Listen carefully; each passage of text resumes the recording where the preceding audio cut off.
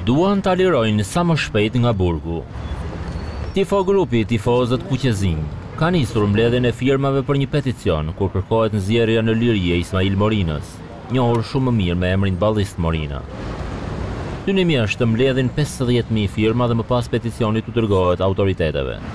Tifozet e kombëtarës janë ngrohur nga vizitat që deputetët Spartak Brau e Flambur Noka i kanë bërë së fundmi Morinës.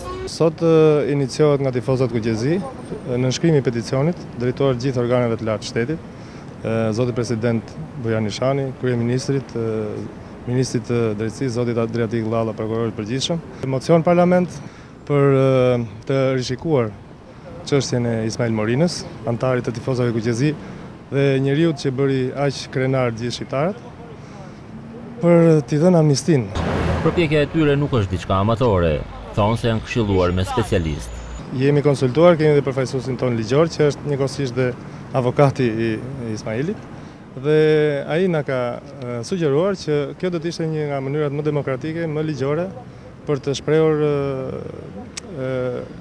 gjithë mbështetjen tonë për antarin tonë dhe për gjithë shqiptarët që e kanë si idhull. Morina u ndalua përpara ndeshjes Shqipëri-Serbi dhe akuzohet për mbajtje arme pa leje. Që ka thyer ligjin këtë e dim, por rrethanat e tij janë shumë lehtësuese. Ai nuk pretendonte të bënte diçka. Ishte thjesht në vetmbrojtje. Ka hasmin më të madh shqiptarët. Ai e ka personal. Të njohur si patriot shqiptar ata besojnë në një Ballkan në harmoninë të ardhmen. Kanë vetëm një kusht. Ne nuk duam t'i lëmë fëmijëve tanë hasmëritë që na kanë lënë baballarët tanë. Por çdo gjë duhet bëhet në bazë të reciprocitetit. Pasi të kenë shlyer gjithë ato që na kanë bërë, atëherë jemi për fëmijësi të mirë. Mbledhjen e firmave për lirimin e Morinës, tifozët e kanë shpallur si aksion kombëtar.